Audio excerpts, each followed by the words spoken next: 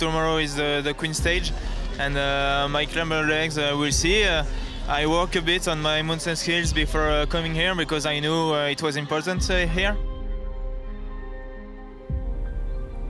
On the paper, the climb will be too hard for me, but of course now I have the jersey, so I will try everything to keep it. 4 riders got up the road in the break near the start of the 178-kilometre stage, but there was no Stephen Bassett or A.R.N. van Poek on this occasion after their turns in both stages 1 and 2. And that is the group: Van der Hoorn, Ballestedt, Vertgen and Aalrust up the road.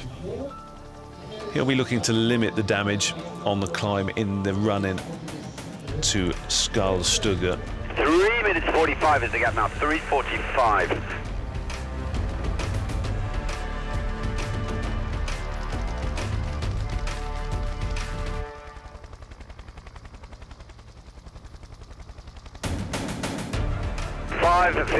$5:15. The peloton allowed the break to build a substantial lead as the race wound through the stunning Norwegian countryside. From Bike Exchange leading the pack now. So teams Bike Exchange, Direct Energy at the front of the peloton. Time was running out for the break, with Bike Exchange and Total Energy setting a rapid pace in the chase behind. 2 minutes 55 the gap now, 2:55, the gap carries on dropping. The GC contenders were flexing their muscles in the bunch behind, with a first significant opportunity with a climb at the finish of stage 3.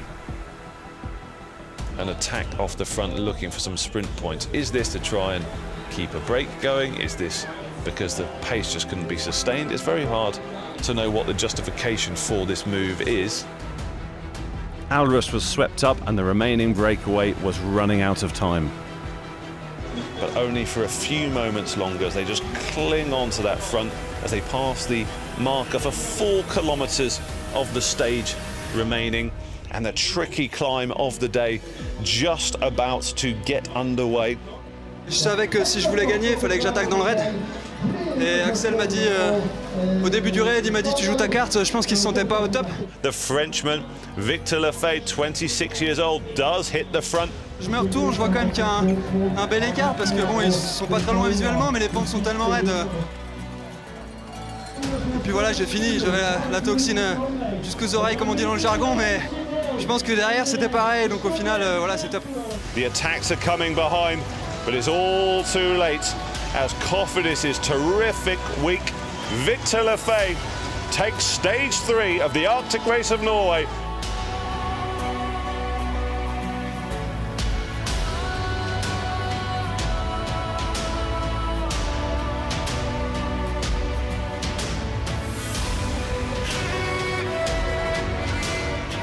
So Lefebvre wins ahead of Vakelin with Hull in 3rd.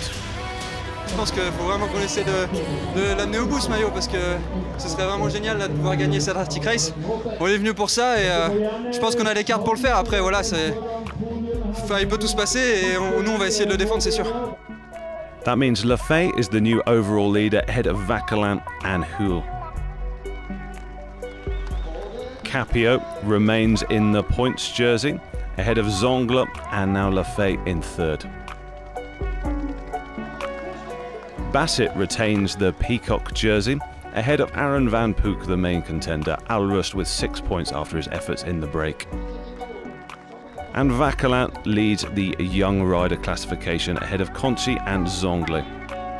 It's all set up perfectly for stage 4's dramatic finale.